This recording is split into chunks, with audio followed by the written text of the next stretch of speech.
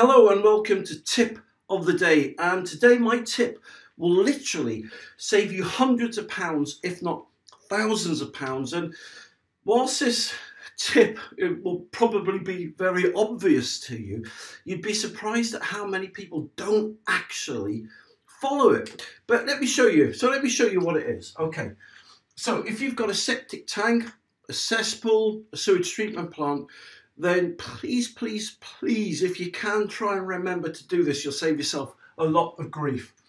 And so I'm going to start off by saying, do not flush.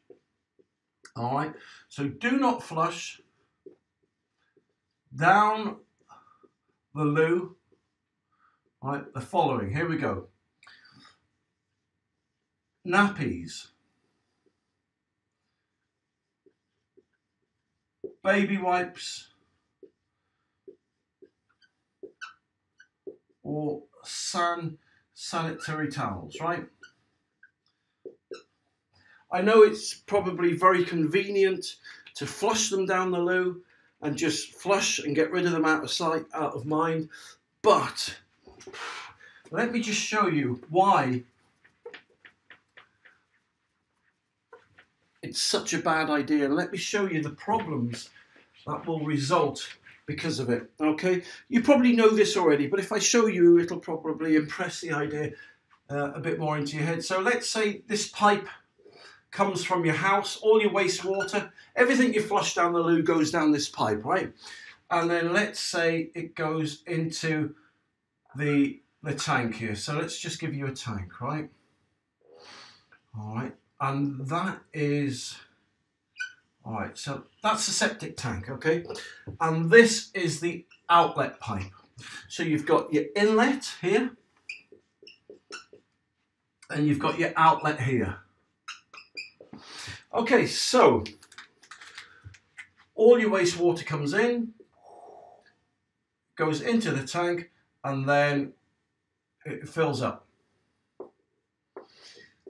And when it reaches a certain height, it will then make its way down into the soakaway. So what happens is this: all the debris that you flush down the loo,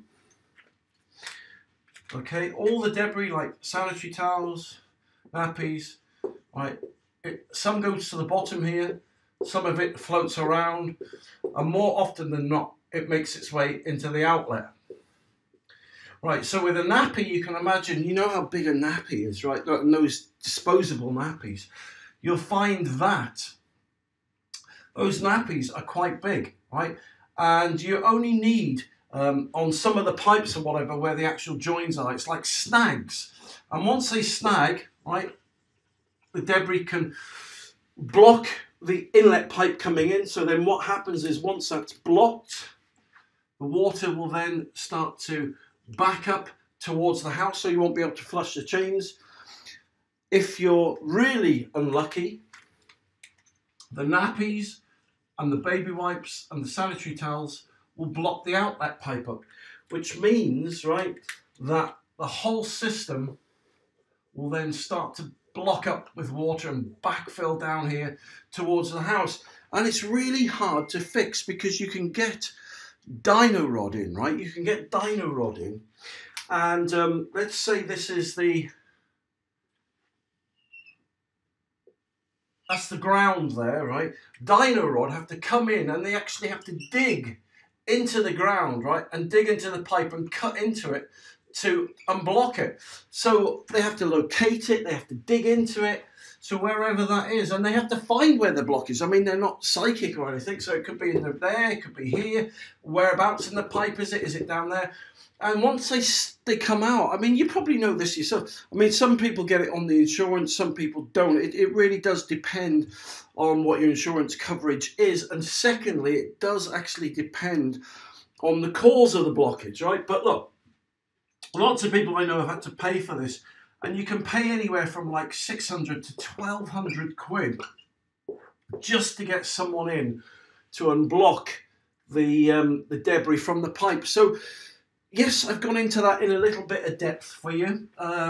You know, it's not a nice subject to talk about, but that little tip can save you a lot of money, a lot of time and effort, because these problems normally occur, to be honest, during the school holidays or Christmas time, stuff like that, where the family's in and, you know, and at the time you least need it or least expect it, bang, you know, those problems occur. So look, if you've got if you suspect your septic tank or your soakaway is blocked, right, give us a bell or visit septictank.co.uk, because there are ways and means of unblocking your septic tank and your soakaway system without necessarily having to get Dyno rod out.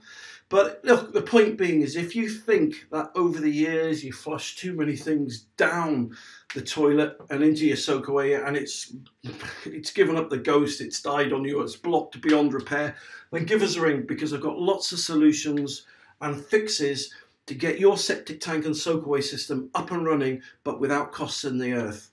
Listen, thank you very much for watching. My tip of the day, as I said, if you want any more advice, go to septictank.co.uk, but thank you very much for watching.